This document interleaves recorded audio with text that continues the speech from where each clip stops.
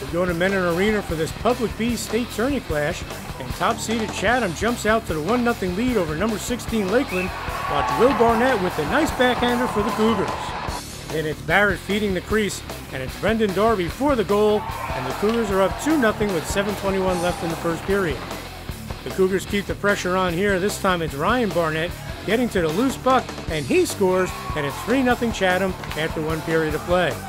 Second period action, and watch Sean Mullen of Lakeland with the shot, but Chatham goalie CJ Albanese is there for the save to keep it 3-0 Chatham. Now watch Bryn Casey in the open ice work his way in, and he goes top shelf for the goal, and Chatham pushes its lead to 4-0 over the Lancers. And 10 seconds later, watch Will Barnett with the carry and the feed to Jack O'Connor for the pretty goal, and it's 5-0 Chatham with 5:43 to go in the period. Then off the faceoff, watch Kevin Allen get the puck, and he knocks it home for the goal, and it's Old Chatham 6-0 with 3.5 minutes to go. Its Chatham attack is unrelenting. Watch the Cougars score again as it's Brendan Darby with his second goal tonight, and it's Old Chatham 7-0. Lakeland finally gets on the scoreboard here as Danny Mullen feeds Shane Davidson for the goal, but Lakeland trails 7-1 after 2 periods of play.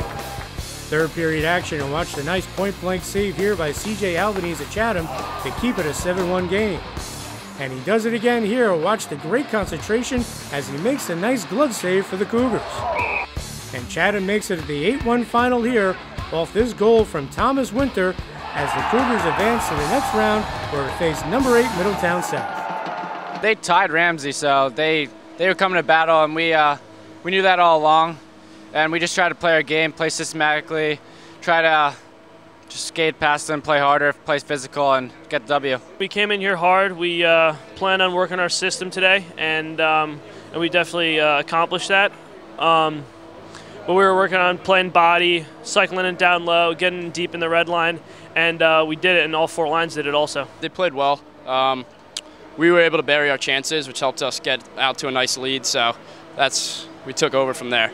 They're a good team. You know, they're a good team. They're a classy team. We played a good game tonight. We stuck to our game plan, got some early bounces, some early goals, and I think that kind of set the tempo for the rest of the game. It was a good start by us, led into a good game.